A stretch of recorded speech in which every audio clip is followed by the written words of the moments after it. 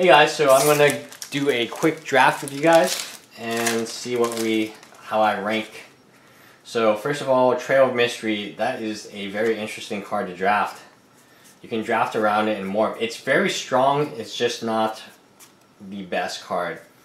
I mean, I would take the Hair of the Wilds, a 2/2 for 2 with Death Touch with ability to go up. This is also very good.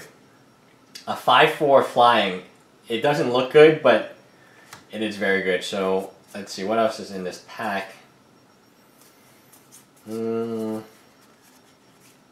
Castle. I don't know. My top picks would be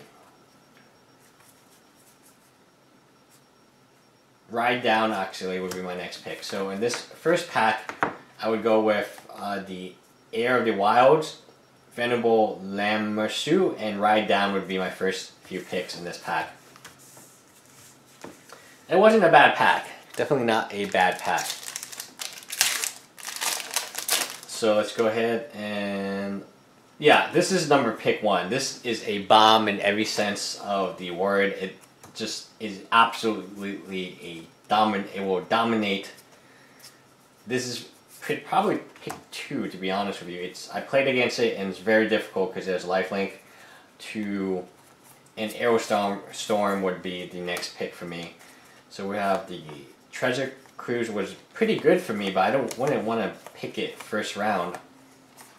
Also very interesting is kind of the question of where do you pick your try and die lands, right? So those would be the picks for me in that order. And here we go again.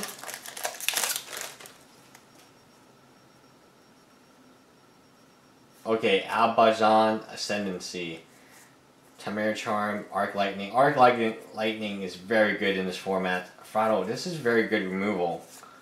So, I don't know, it's a tough pick.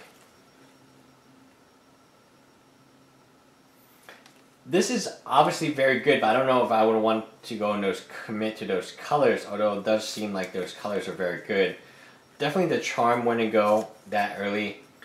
I feel like the Arc Lightning is the correct pick here, but the Ascendancy might be strong enough. I feel like this is the pick.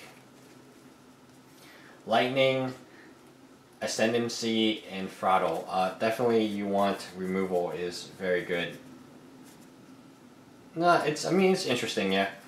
Alright, bye guys.